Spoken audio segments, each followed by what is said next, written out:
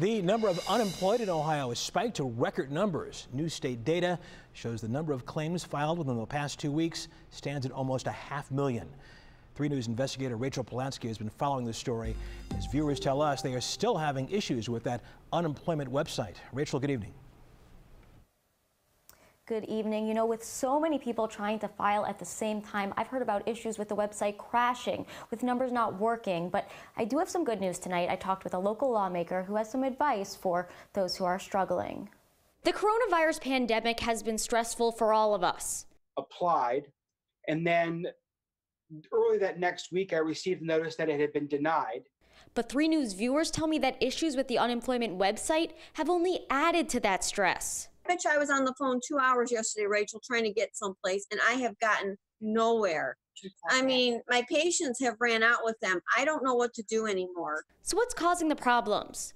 Well, for one thing, a lot of people are applying. The number of jobless claims filed in Ohio over the last 2 weeks stands at 468,000. To put that in perspective, 364,000 initial jobless claims were filed in Ohio during the entire year of 2019. Well, I have received nothing, Rachel. This is going on 2 weeks now. Now, the Ohio Department of Job and Family Services has acknowledged the issues, saying it's adding 600 employees to help claimants over the phone. We are currently experiencing an exceptionally high call volume. In addition to increasing the capacity of its unemployment website 20 times the original capacity. State has to do better.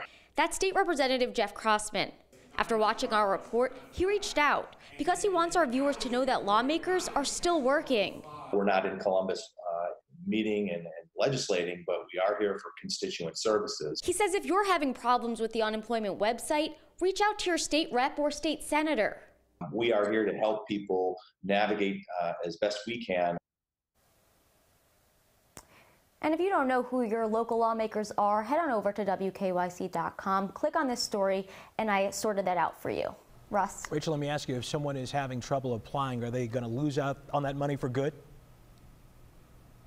It's a great question. No, they will not. These unemployment dates, it's going to be retroactive from when you first applied, so you will be entitled for any of the money that would be coming to you. That is certainly good. Rachel Polanski, thank you.